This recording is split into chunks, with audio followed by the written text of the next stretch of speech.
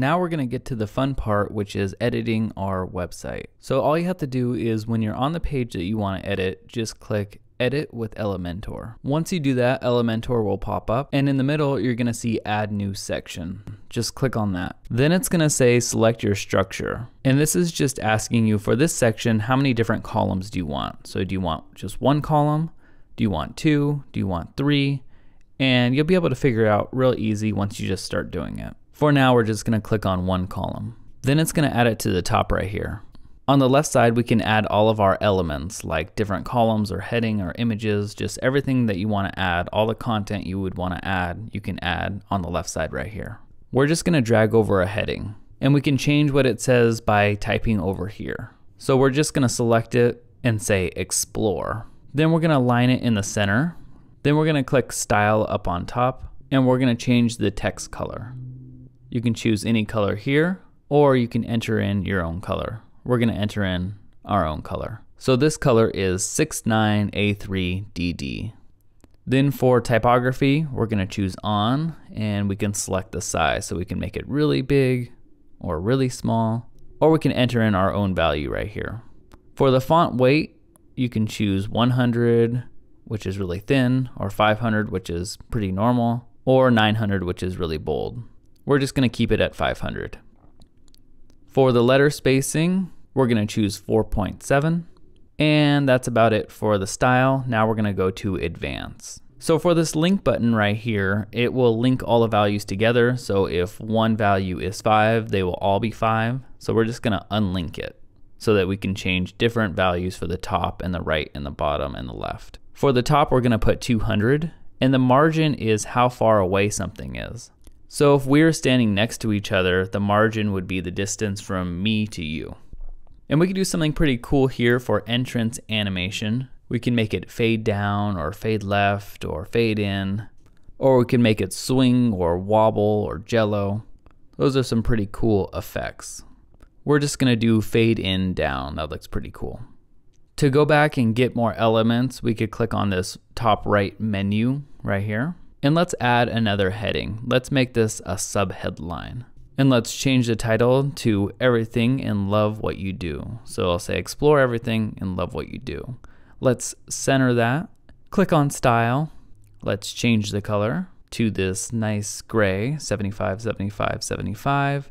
And choose typography as on. Then we can change the size. Let's change this to 19 pixels and choose the weight as 500. And we're done with that, so let's add another element.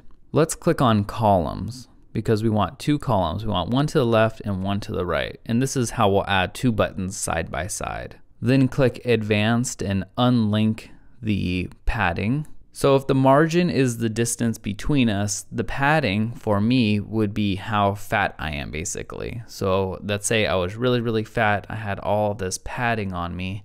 It would just pad me.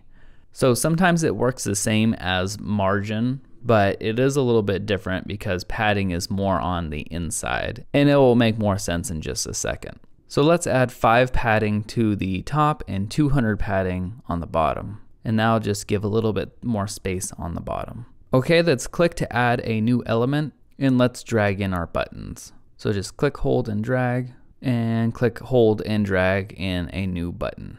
All right, just click on the left button, and we can change the text to Our Mission, and we can change the link to /about. So that will link to the About page. For alignment, we want to press right because we want it right next to our other button.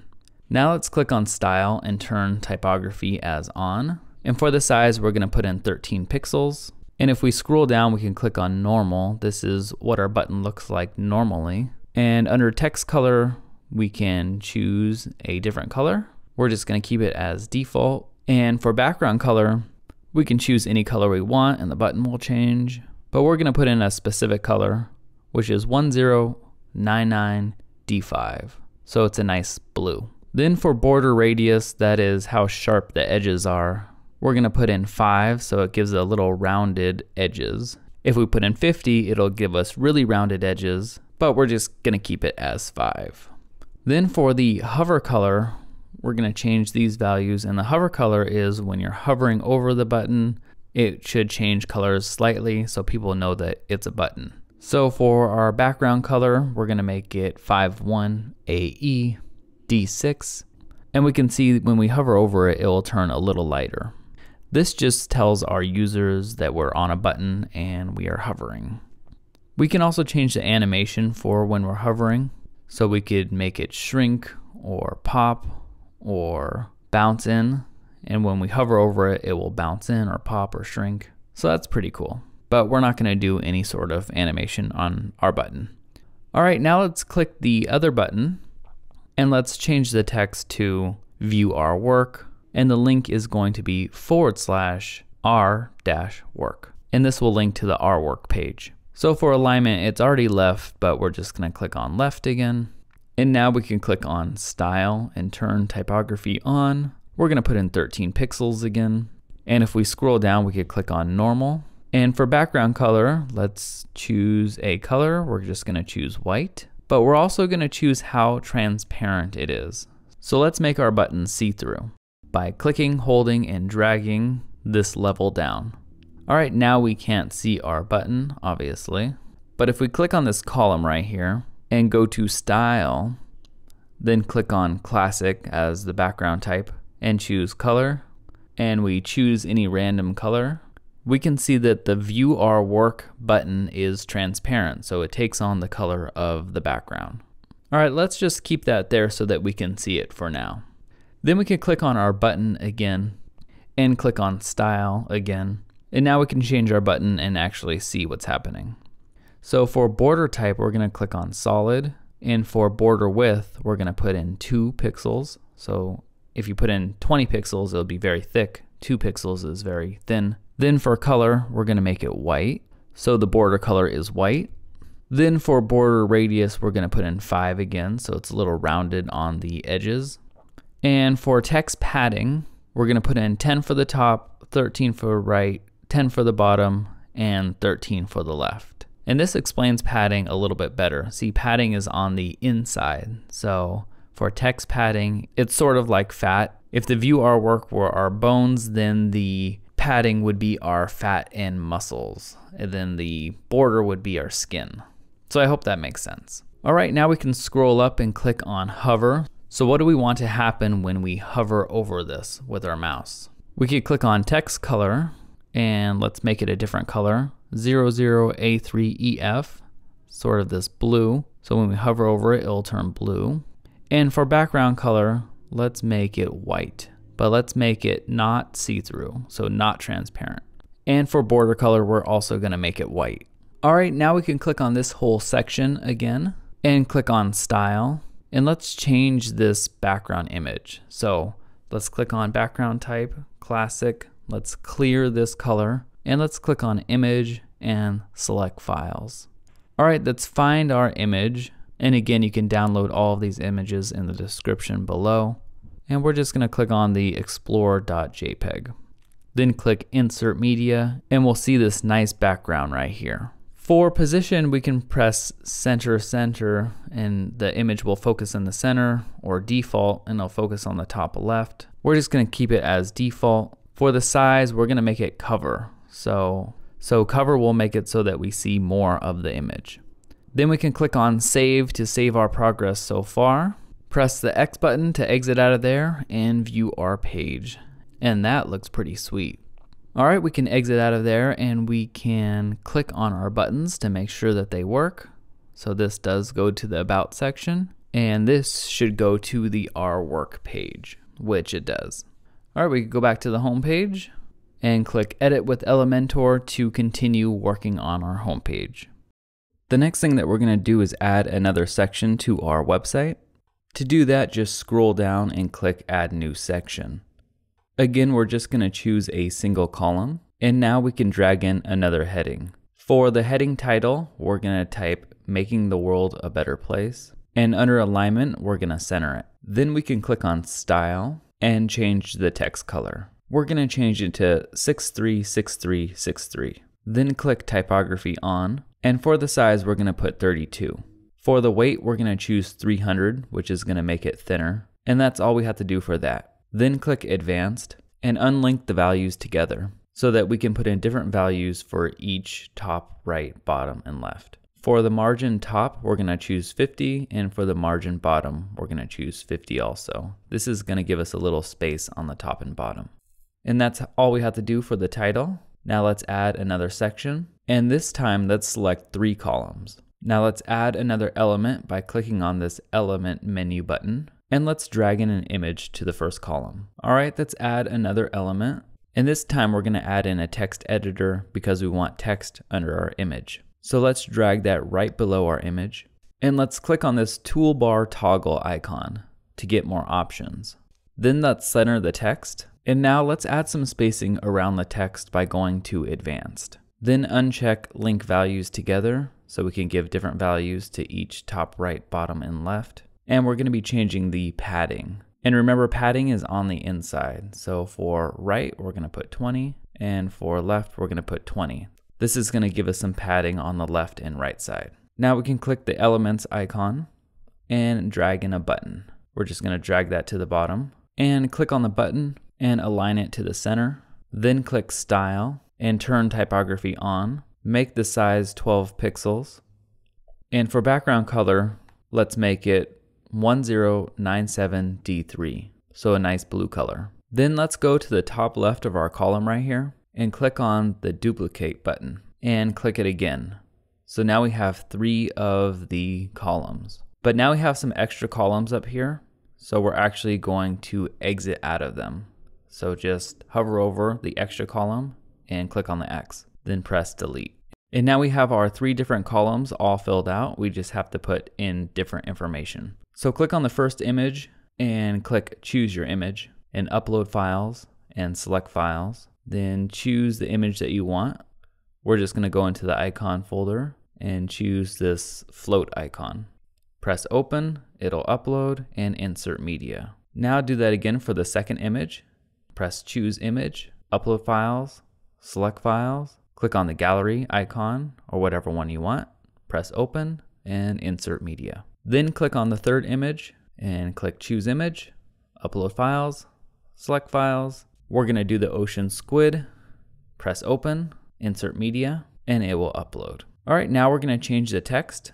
So just highlight the box, type in services or whatever your title is, make a new line by pressing enter. Click on the paste as plain text icon. This is because we want to paste your text as plain text because we don't want all of the formatting to come with it on your website. So sometimes when you copy text from like Microsoft Word or from anywhere, it'll have hidden formatting, and we don't want to copy that over into your website. We want to format it on your website itself and not carry over formatting from different places. All right, now we can highlight our title and make it a heading 3, which will make it a headline 3 basically. So the third headline.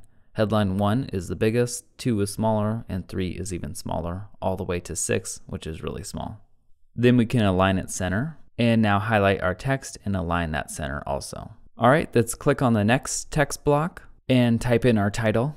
Make a new line by pressing enter, and click paste as plain text so no formatting comes over, and paste in our text or type it in. Then highlight our work, make it a heading 3, align it to the center, highlight our text and align it to the center. Next, click on the third column text and highlight it and put in our title. Click the paste as plain text, paste in your content or type it in, highlight the title, click heading 3, center it, highlight our text and center that also. All right, we're getting a lot closer. Let's click on the first column button. And for text, let's type view services in all caps. And for the link, we want it to go to /services. So that will bring it to our website.com/services, which is where our services page lives. Next, click the second column button. And for the text, all in caps, let's put our work. And for the link, let's do /our-work, which is where our work page lives. Next, click on the third column button. And for here, we're going to put contact us. And for the link, we're going to do /contact. And now we are all done with that section. So let's click on save. And now it's saved. We can click the X and view our page.